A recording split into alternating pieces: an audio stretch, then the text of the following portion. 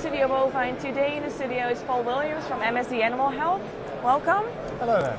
You gave a presentation today about the storage temperature of vaccines and the effect it has. Why were you curious in finding out about that? Well, we know it's really important to keep vaccines within a specific temperature range for storage, because if you don't, you can potentially damage the vaccine. And there's a lot of monitoring done within the vaccine supply chain, say within the manufacturing and also down in the vet channel. In the UK, it's not uncommon for vaccines to be stored on farm prior to use, and little monitoring is actually done of the fridges that are used to store vaccine on farm. So I was really quite interested to actually go out and just record some temperatures on farm fridges and try and get a feel what was potentially happening. Exactly. What did you find?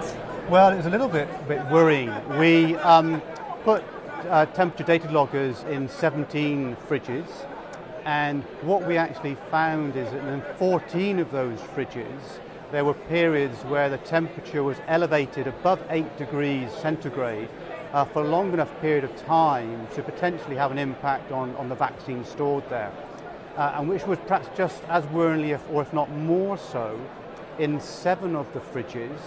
The temperature dropped to freezing or below, again for long enough to freeze any vaccine that was actually stored within the fridge. And one of the things that happens is if a dead vaccine is frozen, that can damage it, and when you thaw the vaccine again, it doesn't repair. So that is irreversible damage that the farmer might not be aware of. Exactly, so that's also a loss of money for the farmer then. It is indeed. Yeah. And what are practical tips for to store vaccines on a farm? Well, certainly one of the things I'd always say to farmers is, do you actually need to keep the vaccine on your farm in the first place? Could you keep it with the veterinary practice, go and collect it on the day of the use and get it into the animals as quickly as possible? But I totally appreciate that's not practical or possible for all farmers to do. So just be aware, you're investing in the vaccine, what can you do to ensure you're storing it correctly? Just maintaining the fridge, so keeping the back of the fridge clean, so we've got good airflow going around the fridge so the fridge can keep the temperature down. Ideally, we don't want to use a fridge that's also got an ice box or an ice compartment in it, so just a fridge that's got a refrigerator compartment. But also think about what you might do keeping the vaccine in the fridge, so keeping the vaccine probably towards the middle of the fridge, keeping it in its packaged contents, doing things such as not just overstocking the fridge, and you can also put water bottles in the fridge, not frozen, just standard water bottles, and they just help maintain a more stable fridge environment. And I think the other thing we say is just if you're going to have fridges that are quite old on the farm, just check the door seals are still working, because if the fridge door seals are damaged, then the fridge is going to struggle to keep the temperature down.